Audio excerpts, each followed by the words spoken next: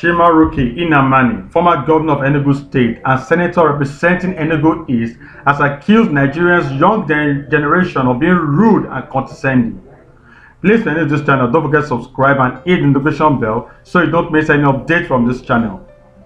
Nnamani, who particularly referred to a Twitter user, Ms. Ifechukwu, whom he said invited him to her Twitter space, noted that the so-called Gen Z generation are consumed by indissoluble anger and palpable hate.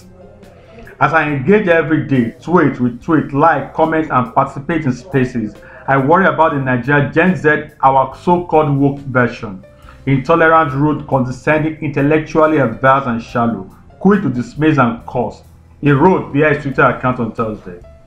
Self-regulatory, consumed by indissoluble anger and palpable hate, denigratory and proselytizing, intimidating, cyber-bullying, destructive personal preachment, Chidere Ugu B.A. Nigeria history, advocated that none should listen to me anymore.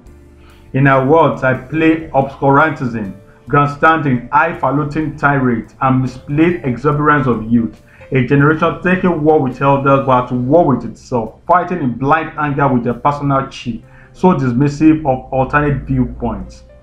One jack of all trades turned out Chimaroke Nnamani is a thief. Let him sue me, ignoring cyber and criminal defamation laws.